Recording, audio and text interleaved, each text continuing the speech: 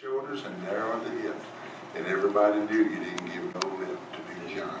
Big John, Big John, Big Bad John. Nobody knew where John called home. He just drifted into town and stayed all alone. Kind of quiet and shy. And if you spoke at all, you just said hi to Big John. Some folks said he came from New Orleans, where he got in a fight over a Cajun queen.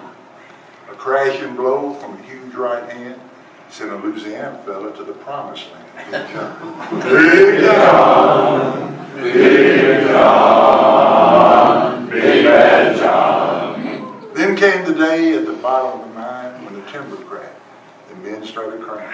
And everybody thought they'd breathed their last, said John. Grab the mic, grab timber, and the mic. Do you want to do this?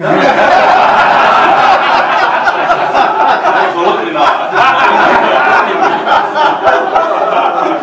He grabbed the timber, yeah, whatever,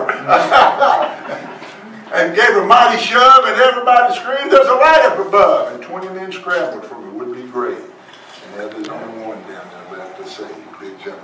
Big John, Big John, Big John.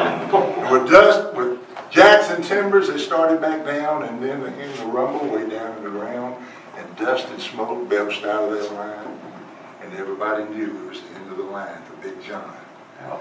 Well, they never reopened that worthless pit. They just placed a marble stand in front of it. At the bottom of this mine lies a big, big man. Yeah. Big John. Big John. Big John.